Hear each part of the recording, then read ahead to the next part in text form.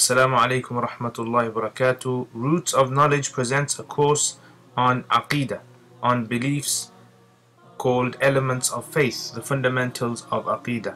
And Aqeedah beliefs are things that are very important for me and you as Muslims.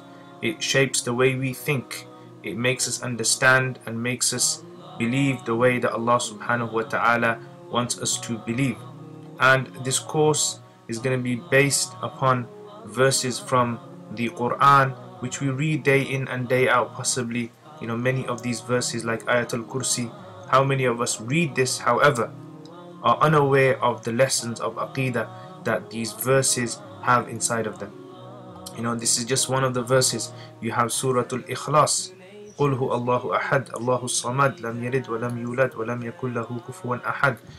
Verses that are filled with Aqeedah lessons for us regarding how we should perceive Allah subhanahu wa ta'ala and His attributes. And these were the same verses that the Prophet sallallahu alaihi wasallam recited to the companions, the Sahaba radiallahu ta'ala anhum, and propagated to them. And the Sahaba radiallahu anhum, remember, were in a society, a paganistic society, a society that was filled with shirk. They say that the Kaaba was the place that was filled with idols. Over 360 idols were worshipped in Mecca at that time. And when the Prophet ﷺ began to recite verses of Tawheed, of monotheism, of oneness of Allah, this brought a revolution in the society, and they started to think the way Allah subhanahu wa ta'ala wanted them to think. And the Kaaba became a center of Tawheed, of the oneness of Allah subhanahu wa ta'ala. And so those same people who were prostrating to idols became people who were prostrating and supplicating to the one Allah subhanahu wa ta'ala. And this began to spread across the world. So the Elements of Faith, my brothers and sisters, is a course for me and it's a course for you, where you'll be learning about verses of the Quran regarding Aqeedah, regarding Allah subhanahu wa ta'ala, His attributes, His qualities, His names. You'll be covering about angels, the angels of Allah subhanahu wa ta'ala, Jibreel alayhi salam, and many other duties that the Quran mentions about the angels.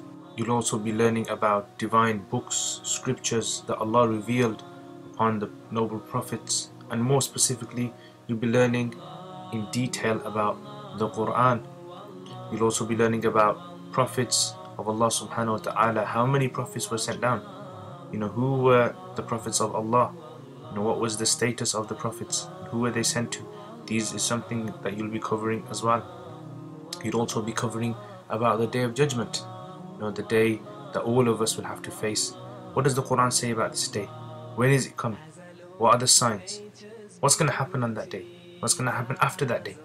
These and much more will also be mentioned.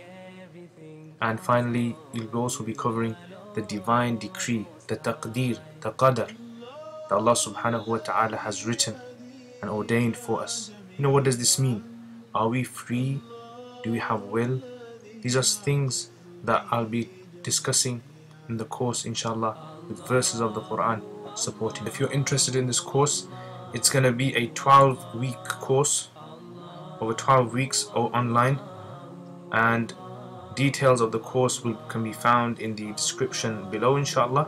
And if you're interested and you want to learn more about it, inshallah, you can email, and there should be an email in the description below as well. Jazakumullah khair. Assalamu alaikum wa rahmatullahi wa barakatuh.